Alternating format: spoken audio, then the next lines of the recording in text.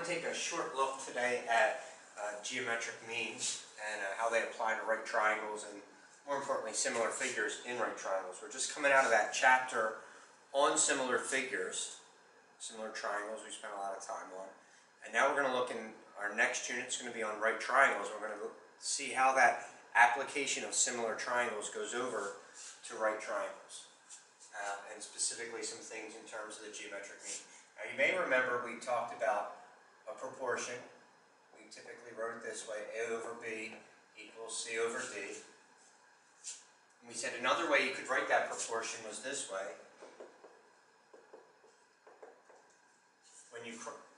And then when we cross multiplied up here, we got A times D equals B times C. It was called the cross products property. Something that you learned in Algebra 1. It was a property of proportions that if you cross multiplied, things were still equal. In geometry, we said it also had that term, the means and extremes theorem. The product of the means equals the product of the extremes. And when they talk about the geometric mean between two numbers, that's when both of these terms are going to be the same. So we could set this up and say, if I was trying to find, well, let me word it this way. We'll write it out and say x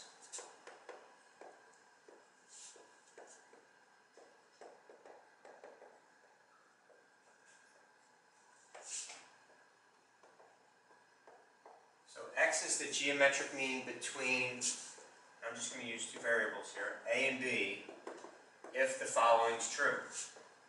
A over x equals x over b.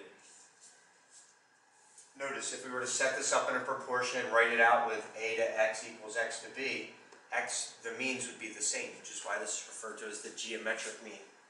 So I could set up some problems and say, find the geometric mean between the following two numbers. So let me do a couple examples of those.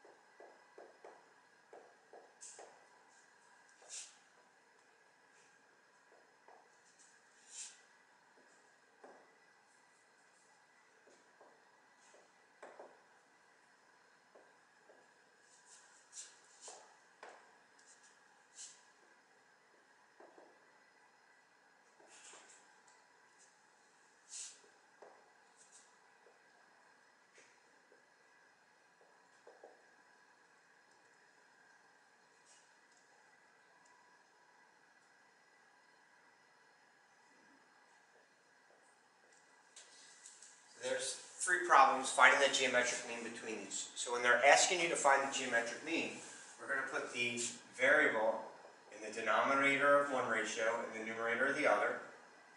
I'm just going to use x in this case. And then the numbers that it's the geometric mean between go into the other two spots, the extremes, right? Means and extremes. So now to solve this, we're just going to cross multiply. We're going to get x times x, which is x squared, and then 4 times 36. Now, one thing you should get in the habit of doing is when I multiply here and get x squared and I know I'm solving this for x, I know bottom line is I'm going to have to take the square root of both sides to solve this for x. If I see two terms that I'm multiplying together and I notice that some of them, either one or both of them, is already a perfect square, rather than multiplying together, I'd rather just write it as 4 times 36. Why am I doing that? Because now, when I take the square root of both sides, as long as these terms are being multiplied together, I can break that down into the square root of the first term and the square root of the second term. So the square root of x squared is x, the square root of 4 is 2, the square root of 36 is 6, and then 2 times 6 is going to give us 12. Again, not that you couldn't multiply 4 times 36 together and get 144 and take the square root of that, but if you happen to get one term that is a perfect square and one that isn't, you're going to have to break it down eventually anyway when you simplify, so why not leave it that way? Let's look at the next one. What's a geometric mean between 2 and 12? So again, I'm going to set 2 over x equals x over 12.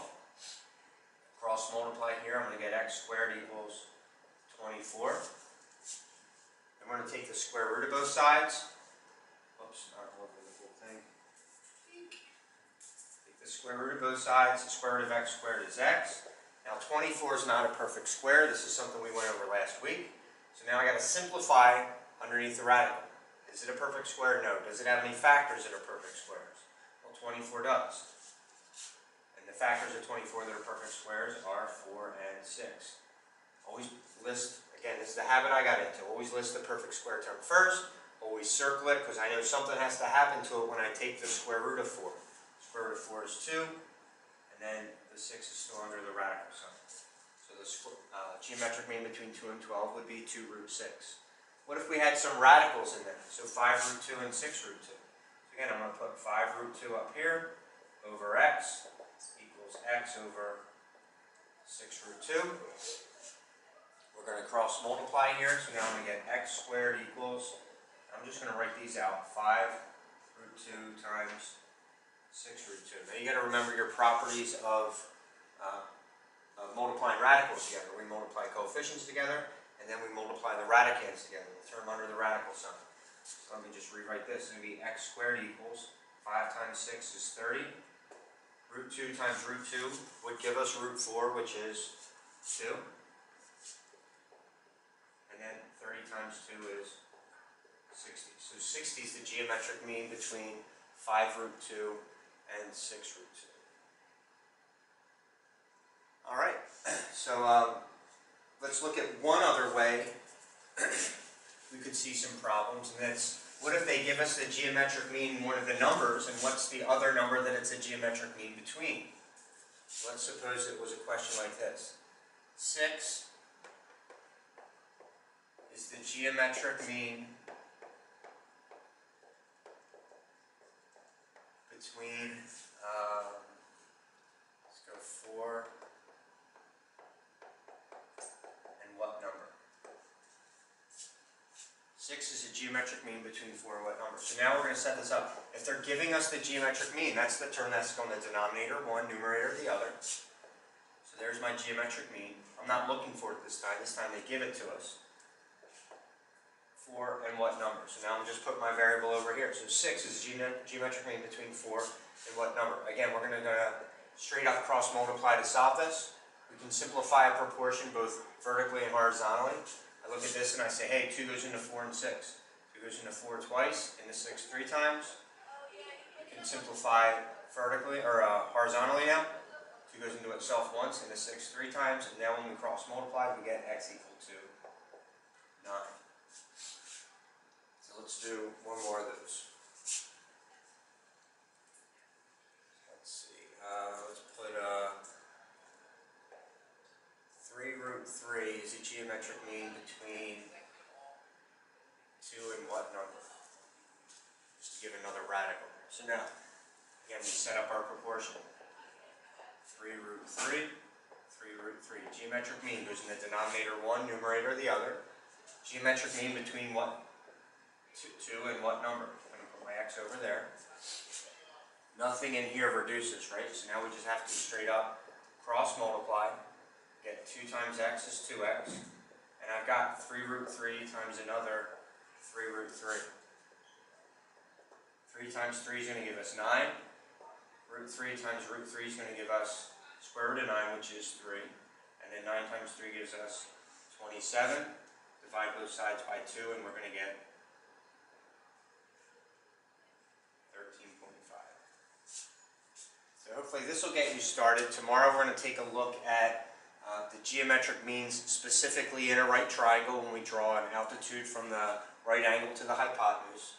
But this will give you some more practice with radicals, and tonight's homework is going to be looking at how do I find the geometric mean between two numbers, and what if I give you the geometric mean and then one of the numbers that it's between, find the other number. So if you need more practice with this, we'll go over this more tomorrow, but hopefully this video helps you at least step into the right direction. And we'll see you tomorrow.